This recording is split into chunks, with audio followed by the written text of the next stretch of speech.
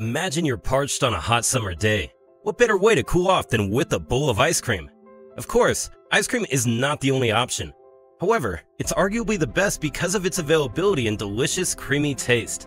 In fact, you can never go wrong with ice cream, and since it always tastes great, you don't even have to be under extremely hot conditions to have a bite or two. This popular snack or dessert is available worldwide in different types and flavors, and whatever the variations, we simply cannot get enough. We go behind the scenes to see how ice cream's made, as well as an insight into the special steps used to produce Ben & Jerry's. As difficult as it might be to believe, ice creams have been around since some of the earliest civilizations. The ancient Romans, Greeks, and Jews had a way of mixing ice from snow or hailstones with food flavorings, which was a popular refreshment, especially during the cold seasons. Unfortunately, they didn't get to enjoy this during warmer weather because of the absence of snow and any form of ice. But fortunately, this recipe has been perfected in our times. And while so many people have come up with their own ice cream recipes, Ben & Jerry's is one of the best out there. Their attractive packaging, good marketing, and special sales all year round are enough to attract customers. However, the quality served in each ice cream bowl or cone is what customers can't get enough of. And the secret to this is hidden in the recipe. The ingredients used during the production process are rather basic for a product as interesting as ice cream. These include eggs, sugar, and the most important one, milk, but not just any milk.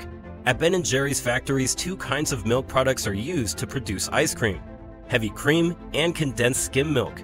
While these three ingredients are basic, some other ones are added later in the production process like additives, flavoring, and special food products like chocolate chips, coconut chips, etc. Of course, these vary depending on the flavor and variant of the ice cream being produced. Now, let's see how these ingredients are joined together to form the delicious Ben & Jerry's ice cream. The first step is to prepare the basic ingredients, and the first one we're going to talk about is the milk.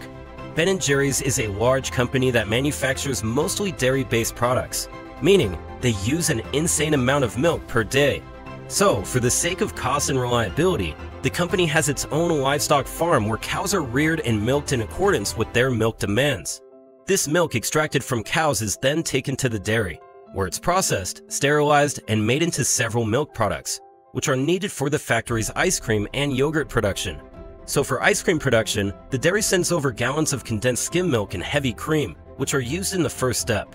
From the dairy to the factory, the milk is transported in huge tanks with controlled temperatures of about 2 degrees Celsius, and once they arrive, it's drained from the tanks into a huge stainless steel mixer using long pipes.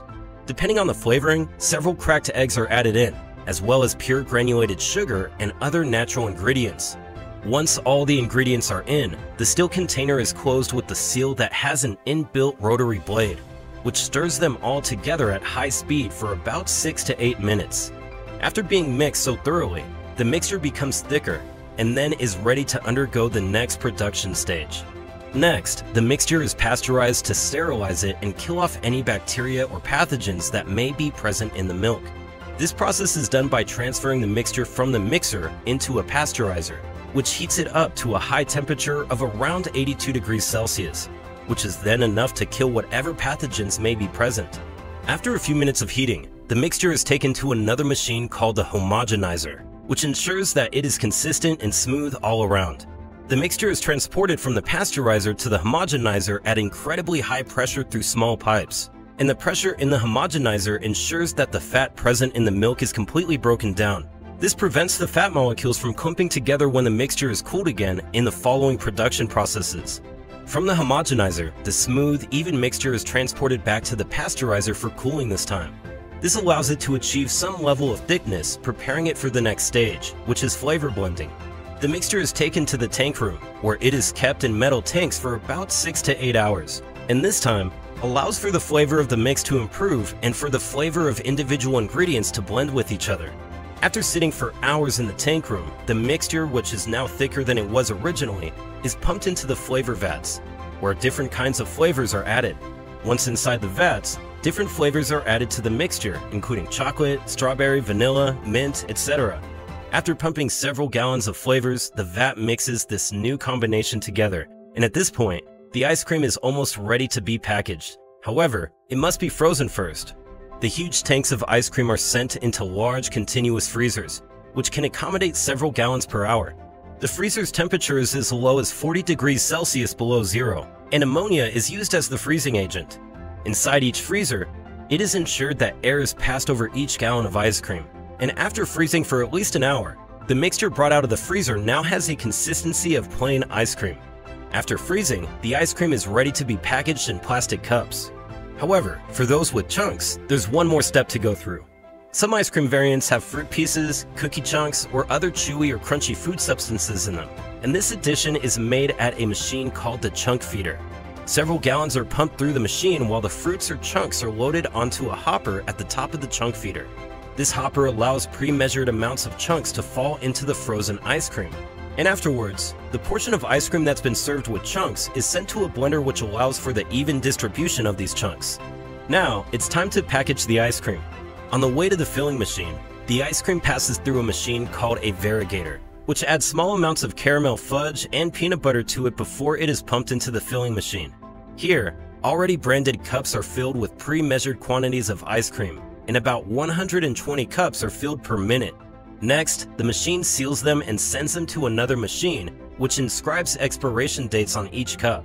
Before being stored and shipped, the newly made ice cream cups are frozen again, this time using a machine called the cereal hardener. The cereal hardener has a conveyor system, which transports the ice cream to and from parts of the machine with temperature ranging from -23 to -60 degrees Celsius. After 2 to 3 hours, the ice cream cups are removed, boxed, and sent off to retail stores worldwide. Ben & Jerry's was founded in 1978 by two friends, Ben Cohen and Jerry Greenfield, who the company is named after. Of all the possible life accomplishments the two friends aimed for, a multi-billion-dollar ice cream company was nowhere on the list.